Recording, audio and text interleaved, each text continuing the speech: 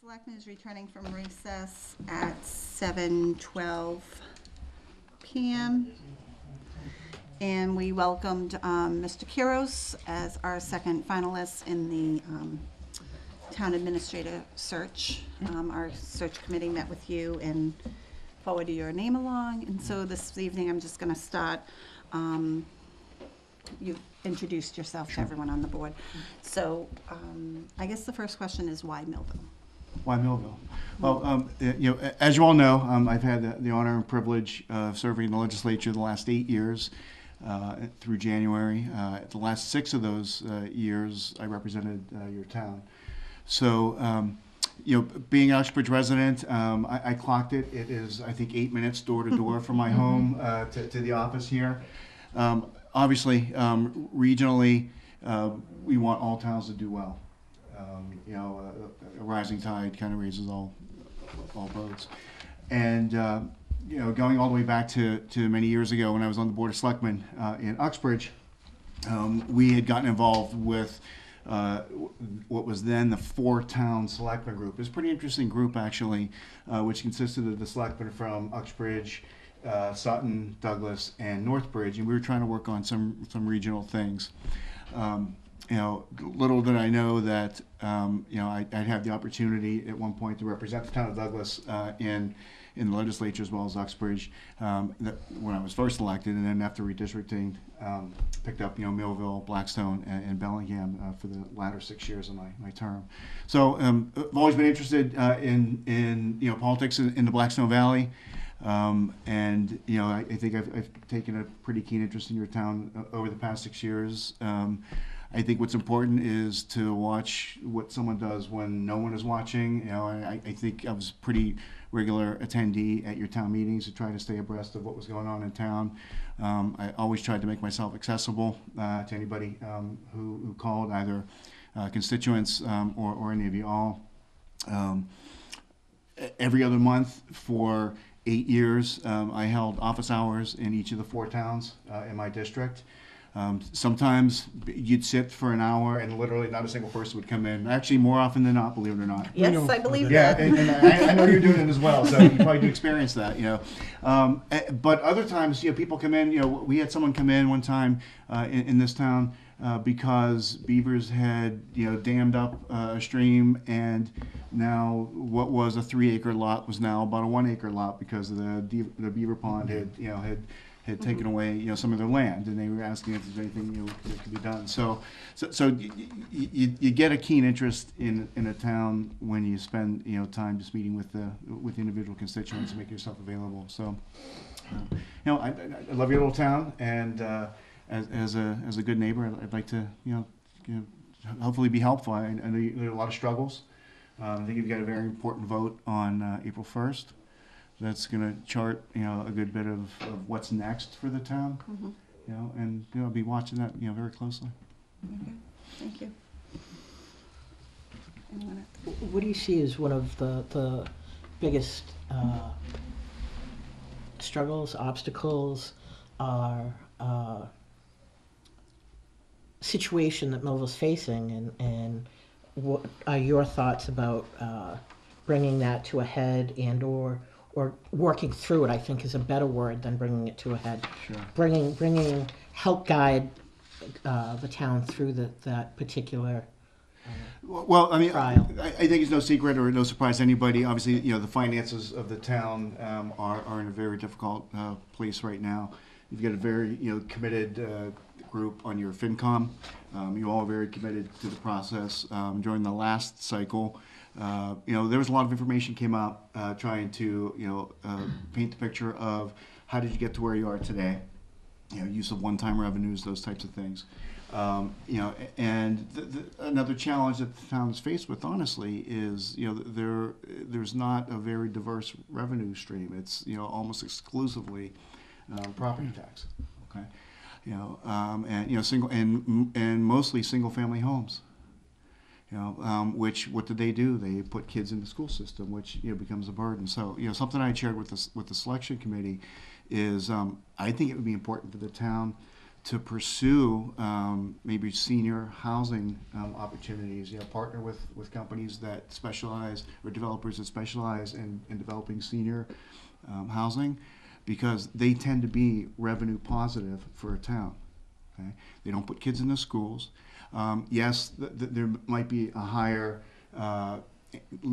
incidence of ambulance calls, those types of things.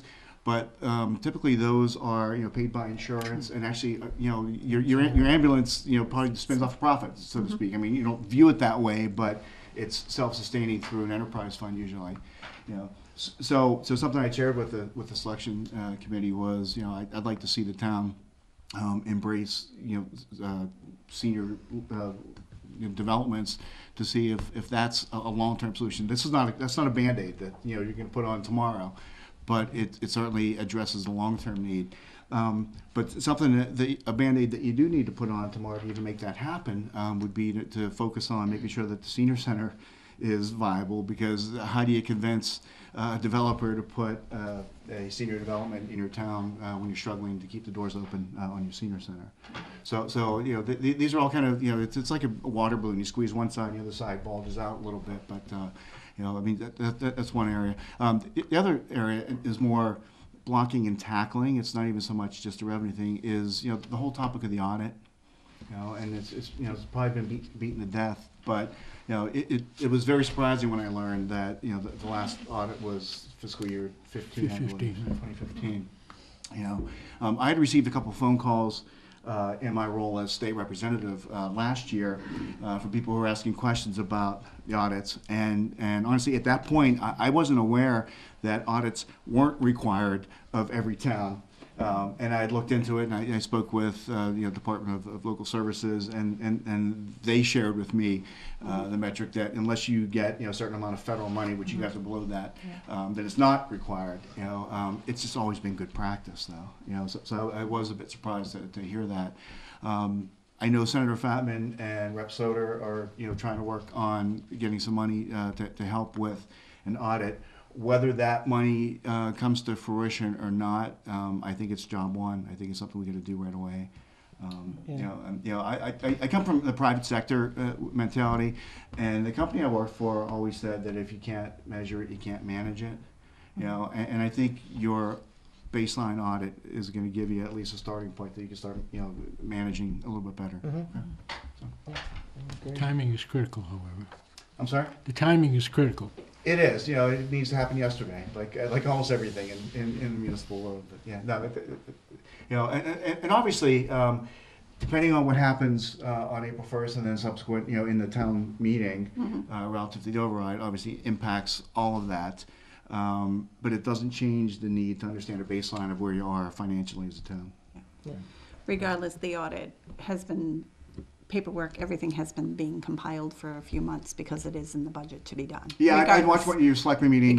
Regardless of and I saw that what happens at the state level. Which is fantastic. Right? Those papers have been, Lisa, our treasurer, has been collecting and preparing for that audit. Which is great. Yeah. Right. Since like September, it was in our Good. plan. Yep. Yeah, which is really good. Right. So what would be your approach in dealing with the various departments' budgets and coordinating all of that to getting... So honestly, on day one, I wouldn't change a thing.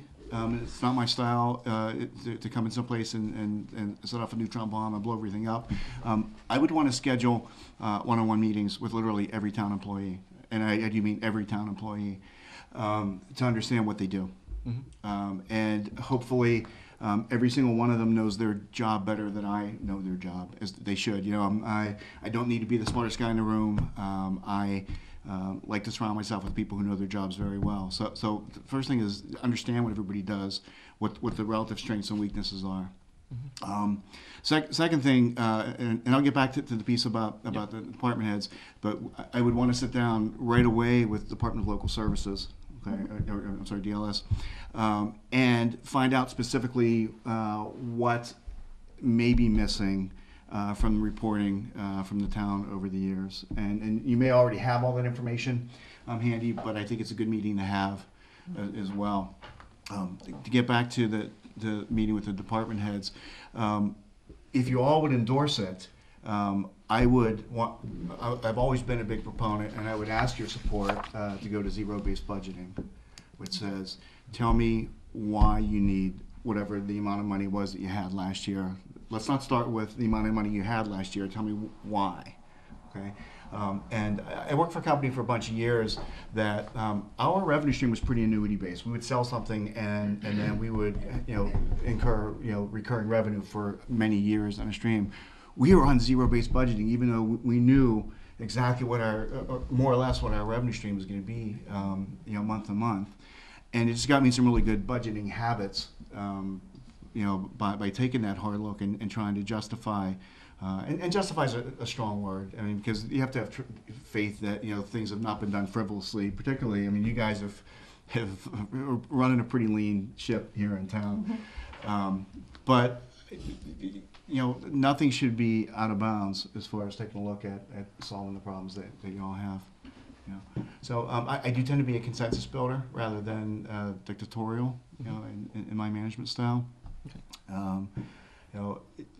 If you take a look at the town of Uxbridge, and I'm not sure how closely you all followed Uxbridge politics over the years, but it was a town deeply divided over building a new high school. I mean, it was a 20-year battle, and I moved to town, and we very quickly saw both competing sides building a case why you should or you shouldn't build a new high school. It was my board of selectmen to get that high school built after 20 years. It was my board of selectmen that purchased the land. It was my board of selectmen that got it approved at town meeting. So you don't do that without being able to build confidence among people that you're providing good information, and you do that partly by working with the subject matter experts, the school department, or whoever it may be. So I do tend to be a consensus builder, but also would understand that the manager is the manager as well. Can you explain how your previous experience can be advantageous for Millville with respect to our regional school district? I mean, the regional schools are always tough. When I was first elected to the legislature, I had the Dudley Charlton Regional School District, and they had a lot of the same challenges as you all do, except for those towns are a lot closer in size than your towns. So it was a little less David and Goliath type situation.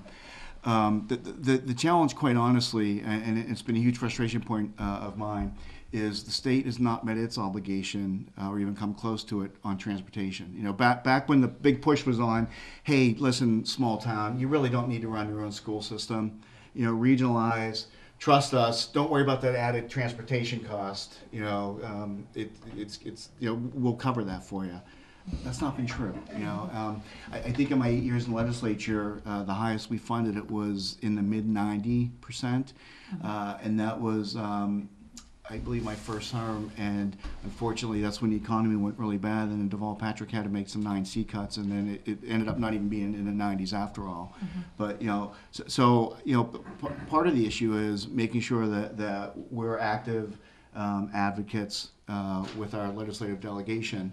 To talk about things like regional transportation, circuit breaker. Now you guys have a great hire in the superintendent. Even though I was leaving the legislature and he had just recently joined the district, I did have the opportunity to sit down with Mr. DeFalco or Dr. DeFalco, and I think he's sharp, and I think he's got a pretty good vision. And I think he's incredibly approachable and very high energy. I tend to be a pretty high energy guy, so I would love to work with the superintendent and try to advocate for the schools. But I absolutely recognize the challenges. I do understand, however, that there's currently a project underway or a focus group that's looking at the overall the agreement between the towns. Right? And so, I don't know in this role if I'd have a participating role in that process or not. But I certainly would be keenly interested on hearing, what can be done. I will say, having been an attendee of, Blackstone town meetings as well, as your own, there have been some statements made on town meeting floor that don't exactly sound like we're all partners, okay?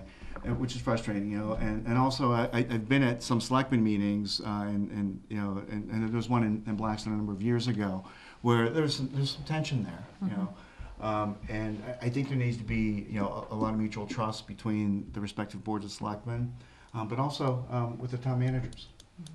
I've actually got a very good relationship with Mr. Keyes from Blackstone. I shared this with the selection committee, but when I was first elected to the legislature, and then my district was changed, and I picked up the 3 towns in this area. You know, my opponent that first cycle was the chairman of the Board of Selectmen in Blackstone. Okay. And so when I won that seat, I wasn't exactly welcomed with open arms into Blackstone Town Hall, as you can imagine. I mean, it's human nature. You support the person that you know. But over the last 6 years, I think we worked really hard on that to the point where when I announced that I was not going to seek re-election, Mr. Keyes approached me and said, "Hey, is there a chance your aide Amanda would move into the district and consider running for the seat? We've really enjoyed our interactions with your office, and you know, would like to continue that level of professionalism." So I think that speaks to the ability, you know, for us to kind of, you know, turn a corner, you know. Win some, you lose some as far as relationships are concerned, but you know, I tend to be more of a consensus builder than anything else. How are you with grants and grant writing and? Yeah, so my involvement in grant writing, first of all, I think every department head needs to have that as part of their job description. Okay, and if it's not already, it would be if I were writing the job descriptions. Not all people are inclined to do well at that. You know, people have various skill sets. You know, I will share that my first term in the legislature, I represented the town of Webster. They had a full-time grant writer, and I think they paid her. Don't quote me on this, but you know, around $40,000 a year, and they every year would lead the district in the amount of grants because they had someone who was focused on it. And they still had the requirement of each of their department heads writing grants, but then they had someone who did this professionally, read through them, smooth them, whatever. Okay. My exposure with you know, grant development has been more as an advocate and, you know, and arguing for support and helping to build a justification. You know, we did a very big grant for the town of Uxbridge to expand the water and sewer up 16, which would then allow us to essentially double the size of the senior development. I was talking about senior development earlier.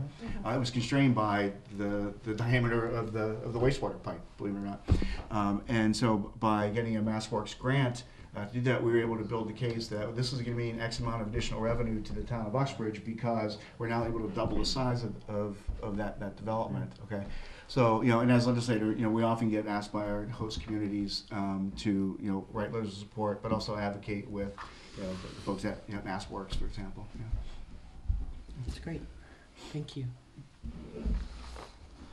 So, what would be your approach in dealing with the personnel of the town hall? What's your management style in specific?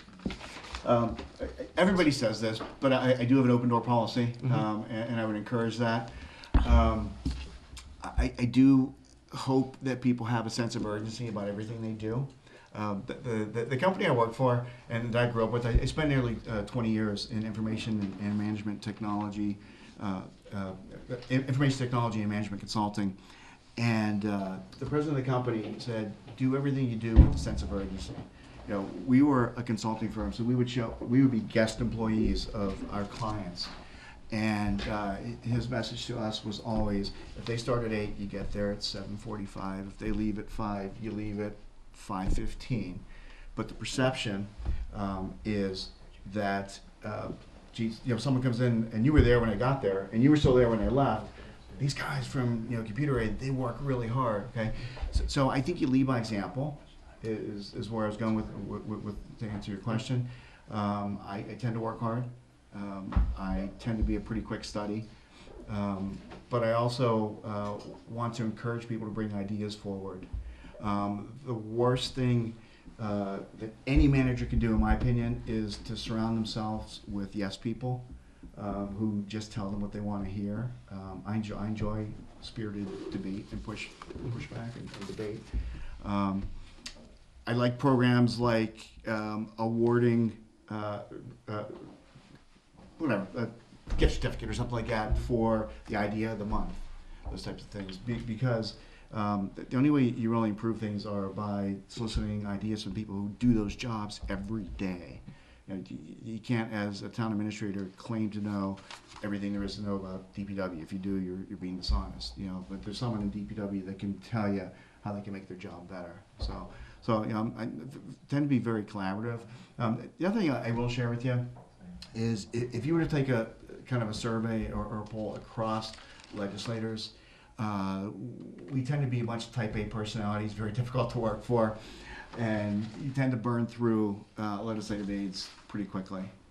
6 months, a year, that kind of thing. My last aide worked for me for almost 6 years. So I think it's statement as to hopefully people like to work with me, and maybe Amanda was an anomaly and it was as crazy as I am. I don't know, but we worked very well together, and I think it's indicative of this, her longevity in an industry where people just turn to kind of flip like very quickly in that. All right.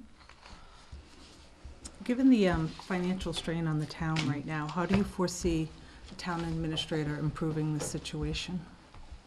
And my predecessor did a good job with grant development and working through that. So I think we would continue down that path. We'd already talked a little bit about, I'd like to make that a component of literally every department head's, strategy and what they're focused on. Other than that, obviously you need to explore other revenue streams besides just property tax. We'd mentioned senior housing. I know you all are exploring cannabis right now. My hometown just opened up the first woman-owned cannabis facility in the Commonwealth. The first cannabis operation in the state was in Leicester, one of the first two that opened on the day that they were authorized. The town manager in Leicester was the town manager that I worked with for a couple of years, so I would be able to, I think, leverage kind of what did you learn in this process type questions. So between, I think, what we can learn from Uxbridge, what we could learn from Leicester, where I've got personal relationships in both places, I think that could position us very well to kind of exploit cannabis.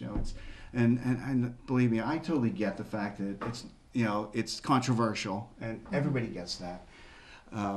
But it's going to happen, in many places in the state. And do you sit by and let it happen everywhere but your town, or do you explore what makes sense for your town and the associated revenue stream? So there are two ideas right there. And the other is, I'm not sure how active your economic development committee is in town, but it should be.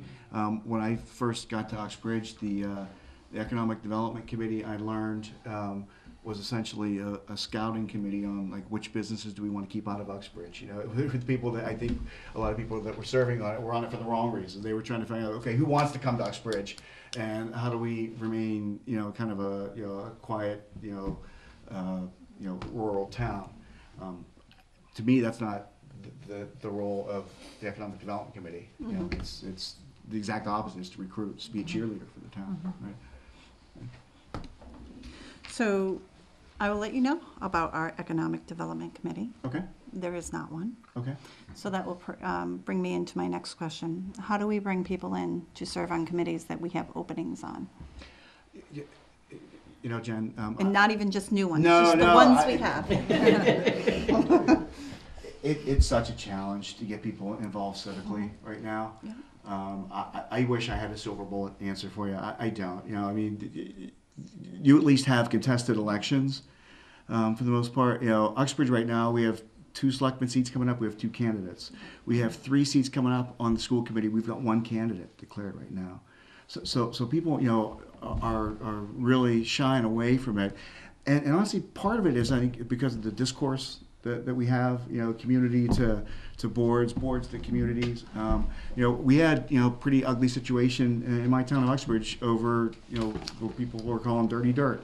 You know, it was very contentious, and there were a group of citizens who would show up every night or every other Monday night at the selectmen's meetings and let the board, know how strongly they felt about, an operation. And it got very testy, and so that's the challenge is we got to make sure that we're maintaining the level of discourse that I think that we all want to have, to encourage more people to get involved.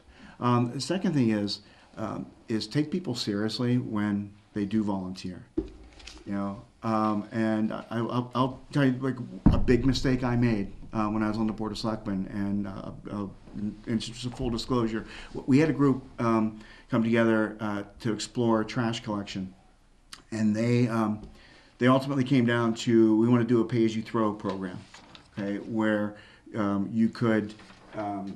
To participate in the program, you had to buy the bags, for the town. You're all familiar with that, right? So when I was on the board, I voted against implementing it or even allowing it to be implemented because it was an opt-out program rather than an opt-in program as it was architected.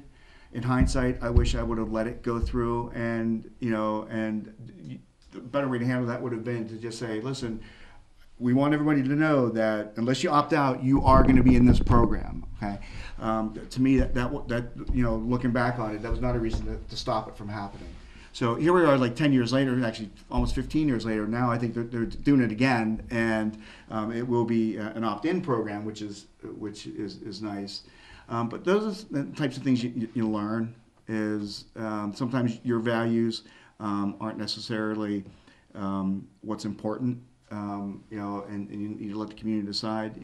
At one point, when I was on the Board of Selectmen, we were in the discussion about an override, and I had looked under the covers enough at the numbers to feel that I didn't think we really needed it. Okay, I voted, however, to set the ballot election to let the town weigh in on it. Because my sense was I could advocate from the selectmen's table. You're on TV every other Monday night. And you can advocate the reasons why you feel you should or should not have it, but I was not going to do a procedural move and block, the town weighing in on it as a whole. And then I think it's incumbent upon all of you and the town manager and FinCom to build the case that says, okay, here's what the town looks like with an override, and here's what it looks like without an override, and you all make the decision on how you want to define what the town looks like, and then all of us then react and adapt to whatever the town says. So you mentioned there's potential discourse, but how do you handle that type of situation when there is discourse, and especially as a town manager, town administrator, you're probably the most visible and accessible person in the town. So I mean, first, what I'll share is, if you were to talk to my colleagues in the legislature, I think they would say I was more of a policy wonk than a grandstander. I don't need it to be about me. You're more likely to get to a solution if you don't care who gets credit for it. And it almost sounds like a platitude, but I mean, I really do feel that way. Let's get stuff done. So I don't need to be that person who is out front and center. I'd much rather surround myself with people who are going to get the job done and work together. Having said that, though, I think, having spent 8 years in the legislature, it's no secret I was a member of the minority party in a state that was, that is 80% Democrat, and I think I could literally probably call 160 out of 160 of my colleagues if I ever needed a favor or anything else, because what you learn very quickly in the legislature is, on this particular bill, Tom, you and I are enemies. The very next bill that hits the docket, Right. we're co-sponsors. Right. And so you find a way to work together on things, and it's topical, it's not personal. And that's what is so difficult, because you all have been subject to attacks, and social media makes it so much easier. Everybody's a keyboard warrior. You get that, and it's part of the job. You don't interview for a position like this if you have thin skin. At least I hope you don't. You wouldn't last long in the business. I don't think you run for the legislature if you have a thin skin. Mhm. You know, some may, are thinner than others, but, yeah. Yeah. So I think I've shown over the years that I have the composure to handle myself in difficult situations, and also, you win some, you lose some, and, and I certainly can handle that, I think. Yeah. Oh, great. Appreciate that. Thank you.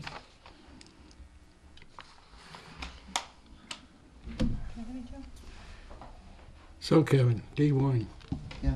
you're working here. Yep. What's your day gonna be like?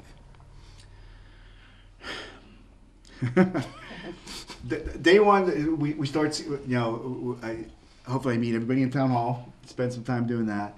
But then, we start scheduling interviews right away with everybody to do a baseline of what does everybody do. Because you're gauging people, not only their knowledge of their job, but you also can get a sense within the first 5 minutes whether they like their job or not. And it's really, that you get a lot more productivity out of people who like their jobs and they like the work environment and all that. So I mean, that would be, day one. Short term is, I think we need to work through, first of all, we need to find out what happens, April 1st, and that'll be before this position is even filled. But you work through the outcome of that, and how that is going to impact the budget, either, positively or negatively moving forward. So, parallel to that is working through the audit issues, whether it's funded with some seed money from the state, or whether we find a way to do that. You got to do that as soon as possible after starting. I would want to sit down with DLS and really get a sense for, okay, where are we deficient in what we report. Obviously, you've got to be able to certify free cash. You've got to be able to close the books. And all the blocking and tackling aspects of the job need to be squared away to make sure that we're doing everything that statutorily we're required to do, but also that we should be doing from a good management perspective. I've jumped into situations professionally, literally hundreds of times. Working in consulting. You show up day one, you know nothing about their industry, but you happen to know a little bit about information technology or process management or those types of things. You immediately try finding ways to improve processes. So the company I worked for all those years, that's what we did. We would go into businesses, take a look at the way they did things, and make recommendations on how to improve them. Sometimes it utilized technology. Other times it was just process changes. It was better documentation. It was, you need to make resource changes. You've got round pegs in square holes, those types of things. So, I get experience in kind of hitting the ground running pretty quickly. And what's really fascinating about working in consulting is the breadth of exposure you get. I mean, I personally have worked consulting with manufacturing and financial services and healthcare and theaters and education and all that. So we're all a collection of kind of the path our lives took, and I think I bring a pretty broad perspective on things. I don't have all the answers, obviously not. How would this balance with your present commitment work that you do, consulting and that kind of thing? Well, so I'm retired from consulting. You're retired from, okay. Yeah, no, I am retired from consulting. Real estate? I do real estate. I'm a co-owner of a small real estate company. What I tend to do is focus on listings as opposed to helping people find homes. So essentially, if y'all understand real estate, and I'm sure y'all do, listing, you're fielding calls and scheduling showings, which is not time intense. Being a buyer's agent where you're taking someone around showing them a dozen homes is a big deal. So if we were to move forward together, we would certainly need to talk about that. But as a co-owner of a company for over a decade, I wouldn't look to walk away from that. I managed to very successfully do both while I was in the legislature. And again, it's because I tend to focus on the listing side of things and not working as a buyer's agent, which is just incredibly time consuming.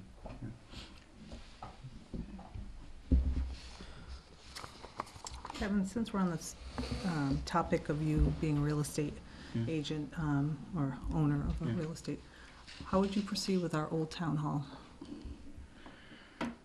Wow. I asked the hard question. Yeah, no, that's a $64,000 question. You know, I heard some talk just recently too. It might have just been right out here about a lot of the records are still in town hall, and my understanding is it's not accessible unless you have a hard hat on, right? I mean, you literally more or less cannot They're get in in. a storage. Yeah, they've unit. been removed from the old town hall. They're in a storage unit. Oh, they are now. Okay, Oh, yeah. okay, that's helpful. Yes, because it's been closed up and the air quality and other qualities Sure. that Okay. come with a closed, Yeah. closed space, so yeah. The renters. Yeah, right. I don't know how much y'all have done this, or my predecessor had done this, but you may want to explore, can the building be revitalized by a third party? Give you an example. Are you familiar with downtown Webster, where the town hall is in Webster? So attached to town hall is a school that sat vacant for probably 30 years, maybe more. And I've been through that a number of times. And they partnered with a business called NOAA, and I don't know what the acronym stands for, but essentially they revitalize old municipal buildings into apartments. And so they built affordable units there for seniors, and then they relocated the senior center from an older building into what was the gymnasium of the school that was attached to the town hall. So I think you'd want to explore that. I've leveraged that relationship that I built with NOAA. Uxbridge took their middle school offline last year. Okay, so what was the old high school on Cape Ron Street is now offline. I was able to bring them in to do an assessment there, no cost to the town, to see if that was a property that they'd be interested in revitalizing. So I think you need to explore some of those issues or opportunities. I'm sorry? We do have an old study Okay. on the town hall. Well, the Urban Institute looked at a couple Prior to properties. that. Right. Prior to that, too, yeah. Okay. Yeah. So I mean, that's an opportunity. But beyond that, I think the town needs a long-term strategy on if nothing like that presents itself that's going to find a way to reuse that building, because you hate to lose it because it has such historical significance, and it is a beautiful building. It's just not safe. If we're able to retain it, that'd be the preferred solution. But if not, then I think you need to plan on what do you do with it long term relative to demolition and everything else. So I even hate to use the word demolition because but you need to do one or the other. You need to either find out what the next use is probably take it down. So with that said, long-term goals, what are your thoughts of the town's master plan? I can't say I read the entire thing. I did page through it quite a bit, and I actually had some questions for you guys about that. There were a number of parcels of property identified in the master plan. And I had asked the selection committee a question on this. I saw it was just updated fairly recently. It might be an old plan, but it's fairly recently updated. Most of those, like you kind of pull them off the shelf, you blow the dust off of them. So I wanted to get a sense from y'all. That was a question I was going to ask you actually. Was how intent the town is with the master planning process, or how you intend to stay focused on using a master plan process. Because, for example, there are a number of parcels that are identified in there, but you also just sold off some parcels last year. Were any of the parcels that were sold part of that master plan? And if so, how does that dovetail? Are we already off track with the master plan if we sold parcels that were listed as development opportunities? So I think you need to reconcile some of that stuff. Planning is always a good thing. I'd be very much in favor, and I think the requirement for the position is to have a 5-year rolling plan for capital.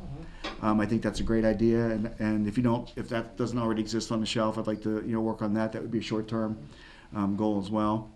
You also need to be kind of smart about that. We went through that process in Uxbridge. We did not have a long-term capital plan, and we asked everybody what their needs were for capital planning.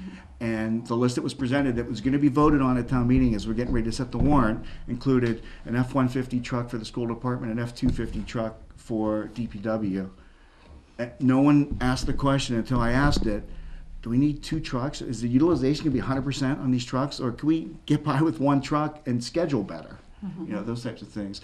So I think you need to be smart about these things as well. But I'd love to take a more thorough read through the master plan.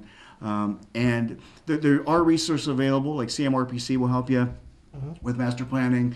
The original plan that Oxford did was done by the Eisenberg School at UMass, I think, helped do that, and those resources are available as well to keep those things up to date as well. And then, it's helpful to the students who do it. And the towns they do it for. And exactly, right. So it's a win-win, and then, but it's not just students doing it. It's under the guidance of a professor who's done urban planning and those types of things as well. So.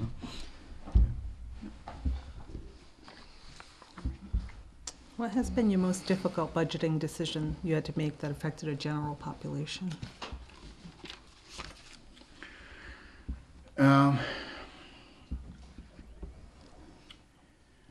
I would say it was difficult, but something we did when I was on the Board of Selectmen in Uxbridge was we were struggling with building maintenance. And we'd gotten away as a town from every department putting a small component in their budget for maintenance and repairs to their facilities. So everything just got neglected because no one had the money in their budget to do it. We brought the idea forward as a Board of Selectmen to advocate for an override for a couple $100,000 a year, specifically to fund a school and municipal building maintenance fund. Okay. And so that was asking the voters to say, listen, we recognize we have capital needs across the town. And then what we did with that then was, and I forget if it was either 200,000 or 300,000. Please forgive me for not knowing an exact number. But that amount, as any override, you can only earmark that for the first year of an override. Okay, overrides, unlike debt exclusions, overrides can be earmarked only for 1 year. So it required discipline to continue to channel that extra $200K a year into that account. Right.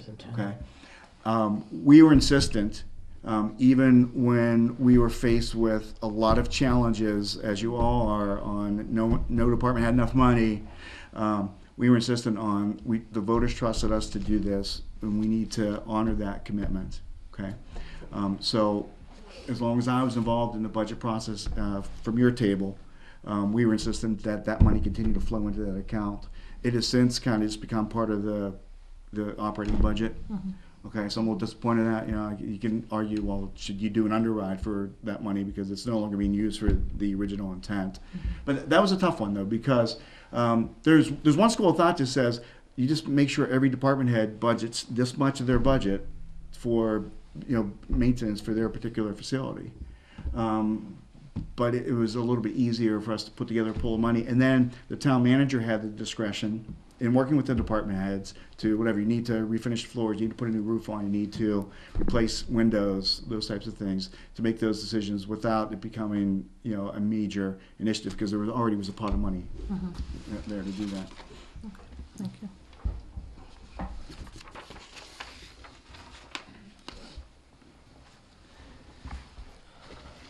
So you've had some business, you've had some town experience, you've had state legislative experience. So how do you bring that all together and work within the confines of municipal government and the way that businesses run through the municipalities and mass general law? No, that's a good question. I think I've shown professionally over my life the ability to adapt to things very quickly. I mean, the nature of working in consulting successfully for 20 years, starting a branch of a consulting firm, shows my ability to adapt to whatever the particular environment is. After leaving that business, I ended up working for the Department of Defense in procurement at the Natick Labs. And in that role, I'd never done federal government purchasing before. And very shortly after I was there, within months of me being there, they gave me a program where we spent literally $250 million on on some devices that were going to be used in theater over in Iraq and Afghanistan. So he came from being kind of the new guy in the department as a consultant to having a very important project and meeting with vendors all over the country and those types of things. So I think I've been very adaptable as far as the environment that I've been in. I've got strong management experience. I've got strong, I think, municipal experience from your table with 2 terms on the Board of Selectmen in Uxbridge. And I've got the legislative experience and the relationships. And I think, 2 other things I would bring to the table for you is I think my learning curve relative to Millville would be significantly shorter than almost any other candidate who, probably applied for this position. I know y'all, and I like the town, and I'm right down the road, and so I think I bring that to the table, and just in the overall picture, and it's a trivial point, but money is very important to the town right now. For example, if we were to move forward together, I would not need health care from the town. Okay, so there would be significant financial savings from that perspective. I don't know what any others situations are, but I would not need health care from the town. Which if you look at what the salary is, and typically you say it's a 30% burden typically for health care. That's a significant savings. That's half a person probably. In town hall that you'd be saving because I wouldn't need health care if I were to work with you guys.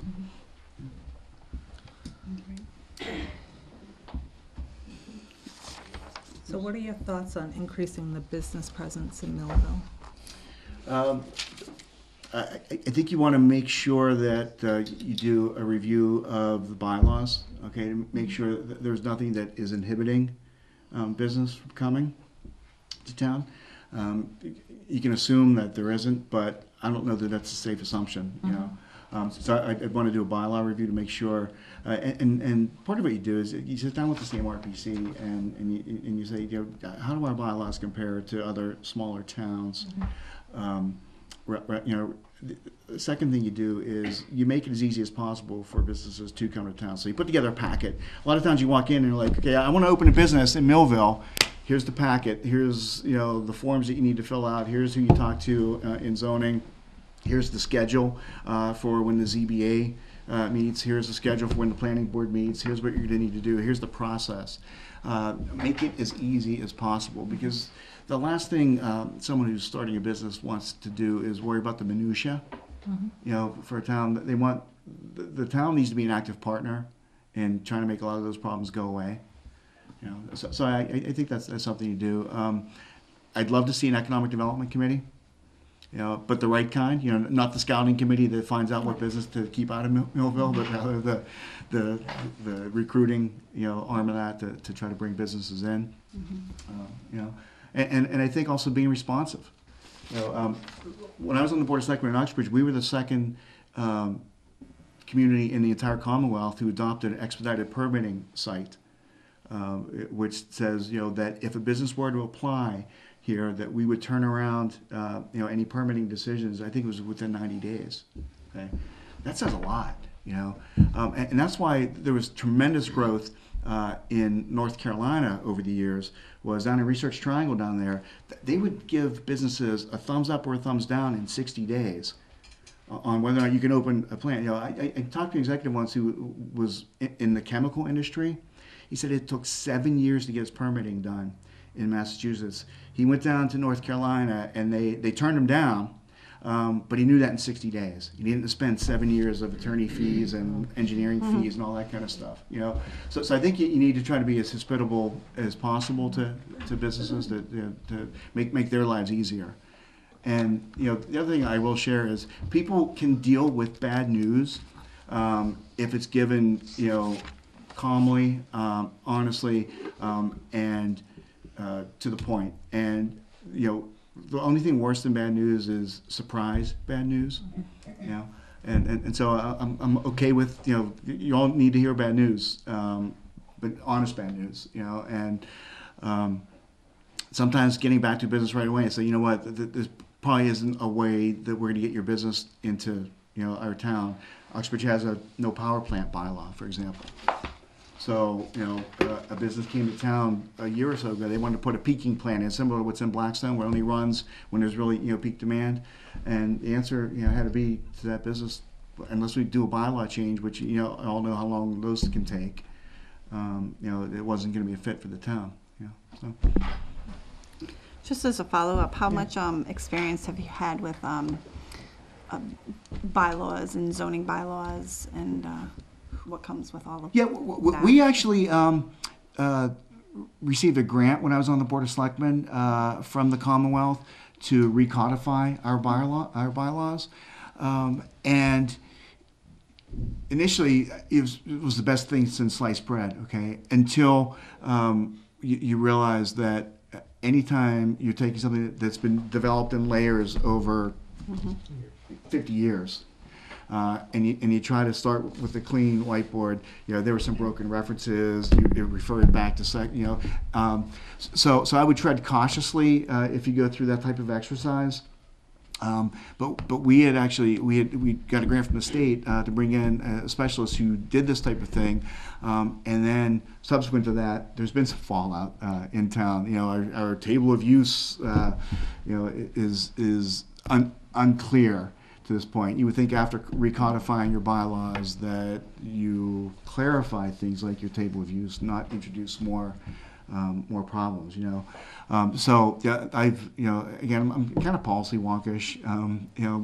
Most people are bored to tears by that stuff. I kind of find it interesting. Maybe I'm kind of weird like that, but Somebody's got to do it. yeah. I mean, I don't get excited about it, Yeah. but I mean, I find it interesting, and I've always found, public policy interesting, and Better to find it interesting than burdensome. So yeah.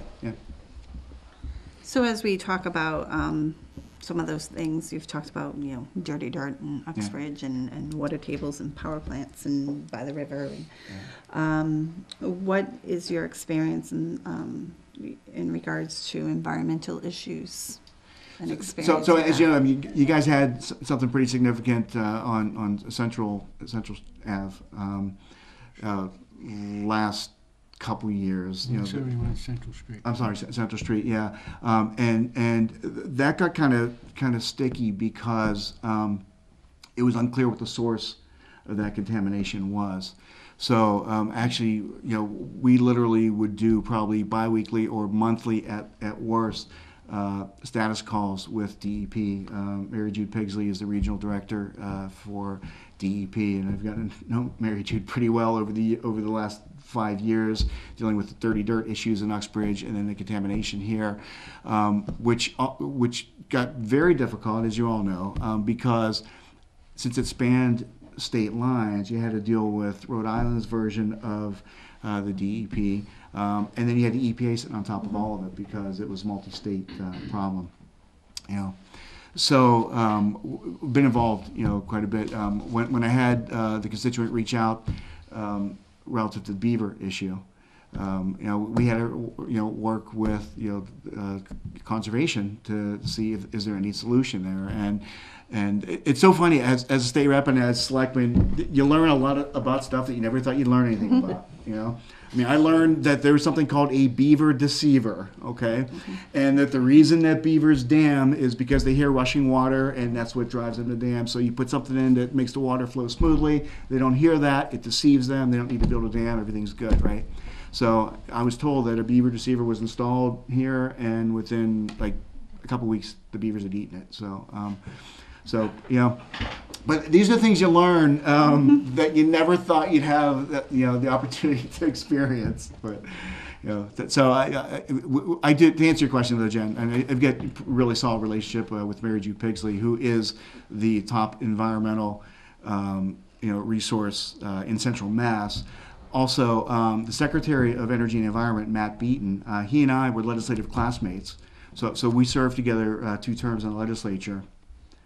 And it was interesting when the quote unquote dirty dirt issue reared its head in Uxbridge. I was able to call Matt and I said, Matt, I just want 2 things from you. I want a commitment that DEP won't be on the critical path on anything that needs to be negotiated between the town, because we're trying to get some monitoring agreements put in place. I'm like, please tell me you'll commit enough resources that DEP won't be on the critical path to get this done. He goes, okay, we'll do that. And I said, and the second thing is, if you find anything, bad happening, that you wield the full enforcement authority of DEP. He goes, Kevin, that's what we do. He said, people are more upset when we declare a Superfund site in their basement when they have an oil spill than us not taking action. He said, so he goes, you got my commitment that we'll treat this very seriously. So that gave me a level of assurance that the top environmental executive in the Commonwealth and also in Central Mass were both focused on the towns in my district. Yeah.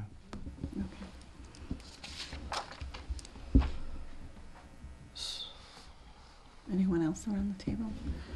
So how would you deal with residents coming in with their complaints? I would like to try office hours. Obviously not restrict people from only coming in to see you during that time, but to make yourself available, because people who work 9 to 5 jobs can't get in when town hall is open. So you want to make yourself available in the evening. So like when I did my office hours every other month for 8 years, we would stagger them. Sometimes we would do them at the senior centers during the business day. But then you miss out on people who work 9 to 5 because they can't come in. If you do them in the evenings, a lot of times the seniors would not want to come out at night, and so it was a blend, but you had to rotate them. So I certainly would love to do that. Make yourself available. I tend to be pretty accessible, via cell phone, email, et cetera. I'm pretty responsive for the most part. In the end, Jen, you said yourself that you don't get a whole lot of people coming in, but Not to office hours. Yeah, right. But people do like to email or phone call. Okay, sure. And just show up. Show up Yeah, during no, the day well- wanting to speak to you. Right. No, I think the other thing that you'll find too over time is people are willing to pay for good government, and government that's accessible and responsive. I think people are okay paying for that. I think when people feel the government is not responsive to them is when they get upset. And so we all work for the town, not the other way around. So what do you see as your as the position or the role of the town administrator? What do you think that entails for you in relation to citizens and to the Board of Selectmen? Sometimes you have to play referee, to be honest. And that's okay, because people are most passionate about things that are closest to them. You'll find it's just human nature, and if you've got something that is impactful to your life, you're gonna be upset about that. So I think part of a town administrator or town manager's role is to be that filter. And to be the referee, so to speak. And I don't mean it in a negative way, but you know what I mean? Because you all, as selectmen, have to advocate for the community as a whole. Mm-hmm. So in aggregate, this is a policy that we need to implement for the community as a whole. That may or may not affect me positively individually. Mm-hmm. And so it's your jobs to make sure that you've got sound policy in place that are good for the community as a whole. That does not mean, and nor can we ever expect it to be fair and equitable and acceptable to everybody. And there are going to be a lot of upset people. It's especially small towns. I mean, we all know what it's like. I mean, part of it is being an intermediary, and part of it is being able to share, again, as I said, bad news if that's what it takes. And I shouldn't use the negative and say bad news, but share direct news with people. And the other thing I will add, Andrew, is one of my biggest frustrations as a legislator are the constituent cases that you can't resolve, because there's some of them just cannot be resolved. And you feel bad, and you swing and miss sometimes, and you try very hard, but you can't solve everyone's issue, and that's something that I struggle with to this day still. Where 'cause it was funny, I was with my former aide just recently, and we were talking about a couple cases. really wish we could have helped so and so, you know, and she called me the other day, and you know, she was like, you know, have you been following what's going on with these cases, those types of things. So you can't help everybody. You try, you know, and you take an honest effort, you know. And the other thing you do is, you know, you try to refer people to other agencies where they can get help, because not everything is the town's responsibility to solve either. There can be state agencies or federal agencies that are available as well.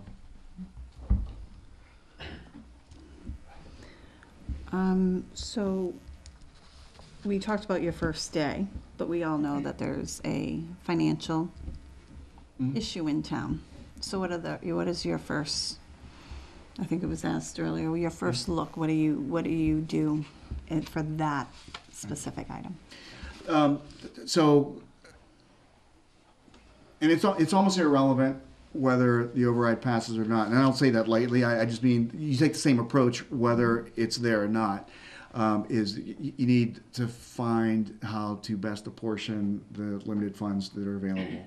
Because even if the override passes, there's still limited funds that are available. It's just a larger amount of limited funds that are available. Something we did in Uxbridge that was tremendously helpful was we actually put in place from the Board of Selectmen and FinCom working together and the school department, actually, a revenue sharing agreement where we baselined the budgets, took an average over a couple of years, baselined the budgets, and then that was the percentage of the overall operating budget that would be apportioned to each department. So, for example, if a new business came in town that was going to spin off $200,000 a year, and I'm making these numbers up, but say it was a 2-to-1 split, you know, 2/3 to the schools, 1/3 to municipal, whatever. So if a new business came in that was going to generate $300,000 a year in additional revenue, we would earmark 200 of that to the school budget and 100 of that to the municipal budget. What that helped us avoid were really, really ugly town meetings. It used to be incredibly ugly, you know, pitting departments against each other on town meeting floor. And I've been to enough of your town meetings that doesn't really happen here too much, and you're fortunate. I've been to enough town meetings in my life, though, to see that it does happen. And the last thing you want is to pit departments against each other.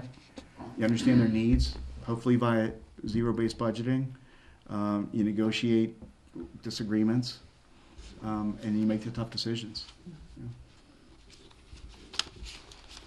But I mean, I would encourage y'all to at least consider looking at a revenue sharing agreement between, and it's a little bit more complex because as part of a regional, you know, school district, it makes it a little bit tougher to do that. Yeah. Is there any other questions? Yes. So you mentioned zero-based budgeting. How would you implement that for the town?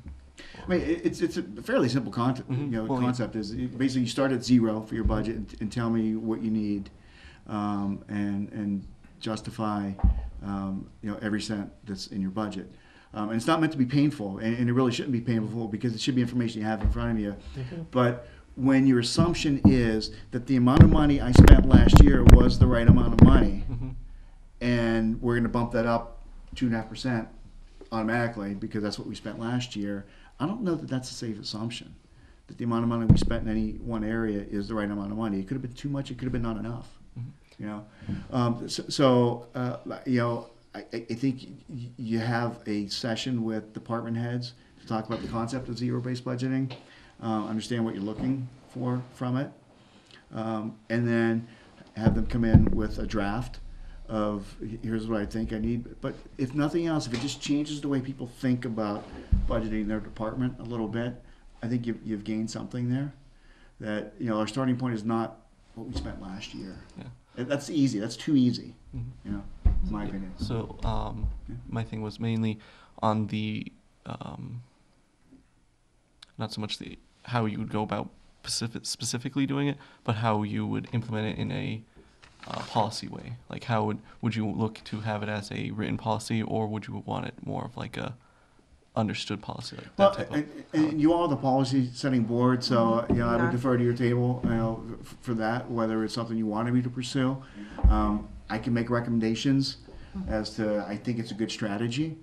You can either accept that notion or reject it, you know, and obviously, you know, I would report to the 5 of you, so it's my job to implement kind of your strategy. But I would offer that as something I would like to do, and whether you agree with me or not, it's, that's why you have selectmen meetings to debate that stuff. Right. Yeah. Is there any other questions from the board? So just as, is there anything that we haven't touched upon that you would like to share, tell us about, or maybe give further insight to? No, I think the only commentary I would provide to you all is relative to last year's debate over the override. And the only reason I share this is because my office got a lot of phone calls, from residents in the town that were both pro-override and anti-override. And I think the MO was very much, as new information became available, you immediately provided it to the community as a whole, which on its surface is a good strategy. However, I heard from a number of people who said, we don't know, this is a moving target. We don't know whether it's 1.8 or 1.6 or 1.4 or 1.9 or whatever, and all that. And the interest of sharing as much information as possible might have clouded, the perception of people. And again, I just share this as just what I heard as a quote unquote neutral party, who heard from both people who were both pro override and. I heard the same thing this You did? evening. Okay. All right. So I think that would be a piece of commentary, whether it's advice or not. It's just I think it's a look back. I'm much more into looking forward than back. But be able to back up your numbers. Build confidence in the community and let the community decide on what we want the town to look like. Don't have the decision based on whether we trust the information we're given or not. Okay, so because that's a very different discussion that you have.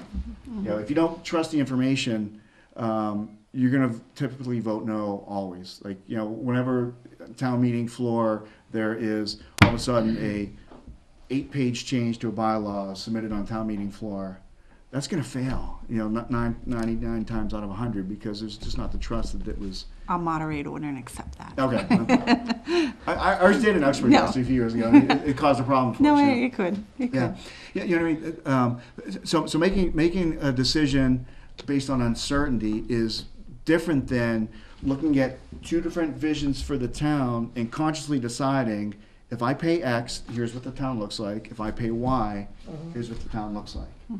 And I think it's the job of the collective team, FinCom, you all, the town administrator, the regional school district, everyone, to say, here are those two different visions. You all decide, community, what you want the town to look like. And I think as long as you're able to justify it, then people are going to make their choice. You may or may not agree with the choice that's made.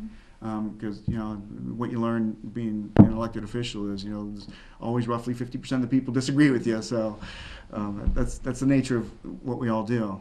But I would just differentiate that there's two reasons people make decisions, and let's hope they make it based on what they see as the two options for the vision, as opposed to being uncomfortable with the information. So if that's worth anything to you. So. Great. All right, so our timeline going forward is that after we finish up with you, we're going to take a recess, and then we're going to come back to the table to discuss whether or not we're going to pursue either candidate, how that will look. So before the end of the evening, I will email you. Okay. And let you know what this decision of the board was, if we did select, or if we're moving out for a later discussion point. It's at the board's discretion. So I will let you know this evening where we stand for the meeting, and then we'll go forward from there for whatever the outcome is. Okay, fair enough. And you would ask, that I not show up for the prior meeting, and Yep. I honor that request. I Yeah, think it's only fair. The integrity of the Yeah. interview process, and I Yeah, appreciate that. exactly. Thank you. So. So I mean, it seems like y'all have done a thorough job. I had the pleasure of meeting with the selection committee a few weeks ago, and you know, it's always interesting when you interview with like 11 people, and you know, this gets 5. But, Interesting's a good way to put it. yeah, you know. We didn't turn anyone away, so that Yeah. was a good thing. No, yeah. And they well, were a great group, and Oh yeah. they really crossed their T's and dotted their Well, I's. and I think it's a good two great cross section candidates. of the community too, as far as people who are newer to town, people who've been in town for a long time too, which I think is important because you know these are important decisions that you're all going to make. So love to be part of that, and All look right. forward to hearing from you. All right, great. Thank you. Thank you so much for Thank you so coming much. in.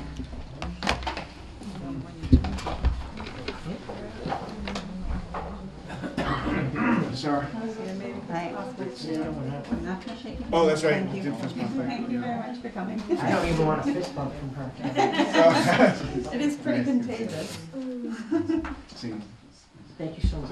My pleasure. Thanks. I'm on the latter end of it, don't. All right. Have a good night, everybody. Thank you, thank you.